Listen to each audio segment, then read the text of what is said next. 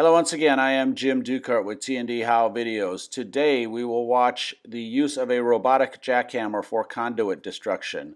But first a quick disclaimer, this video is a demonstration only and is not intended to be used as a training video. It is provided for informational purposes only and does not purport to be comprehensive. You are encouraged to perform your own evaluation and assessment of the equipment demonstrated, including requirements for personal protection such as personal protective equipment. Your use of this equipment might present hazards that were not present during the filming of this demonstration.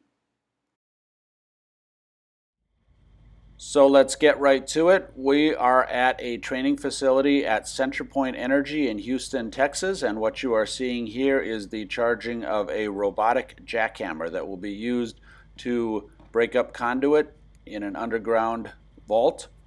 And this video is sponsored by Burns and McDonnell. And here from street level is a view down into our underground conduit bay. You see that rectangular concrete bank in the middle actually protects PVC piping and electrical wires going through there. That is what our robotic jackhammer will break away. Normally this job would take 3 or 4 guys down in the hole and several hours. We're going to see it all done today with a robotic jackhammer. So let's start with the on-site job safety briefing. Though this is in Centerpoint's training yard, they will detail what they are doing today, including training the operators on the use of the robotic jackhammer. And now it's time for the mandatory visual inspection of the jackhammer before lowering it into the bay. And with that completed, we can now lift and maneuver the robot around, lowering it down into our conduit bay. Now, to the best of our knowledge, Centerpoint Energy is one of the first, if not only, electric utility in North America to use a destructive robot in this capacity. And once our robot is securely in the conduit bay, we can send a crew member down to detach the straps and chains used to lower it in. He will also connect the ground, and you're going to see that now from his point of view. And one of the reasons we are showing you this is compare this to a traditional jackhammer job down underground where they would have to send 3 or 4 crew members down with at least a couple of jackhammers. In this case, this is the only time we have to send someone down, now and when they prepare the robot to retrieve it back out of the bay. So that can represent a significant improvement in terms of productivity and especially worker safety.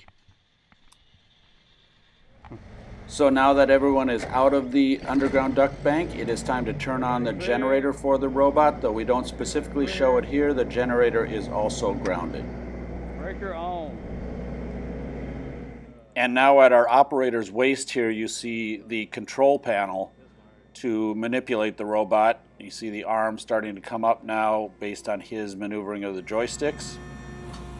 Zoom in and watch that happen down in the conduit bay itself as he can move this jackhammer robot back and forth, forward, backward along its tracks.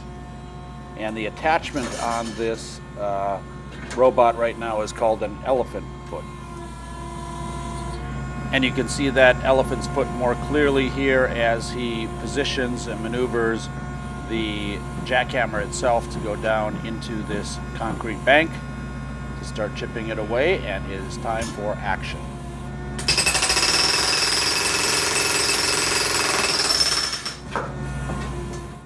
So what you just heard there is the sound level of the jackhammer at the operator position for this particular demonstration. I have turned it down on this video so we can hear the narration, but for this demonstration, noise levels measured at the operator position did not exceed OSHA action levels.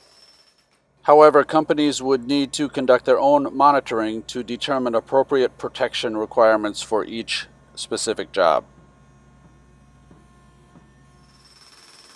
And you can also see the dust coming up as the jackhammer breaks up the concrete.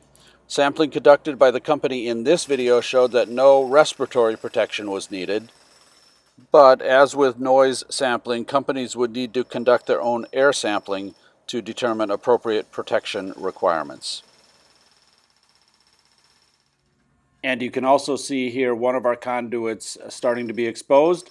See that it's dented. You may wonder, as I did, why they're not taking care not to dent it.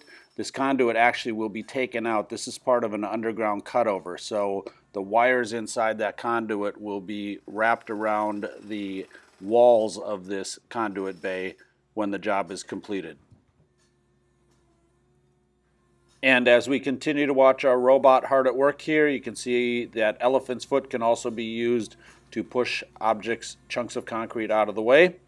Take another look at our operator and that control box with the joysticks. You see he's pressing down with his left hand.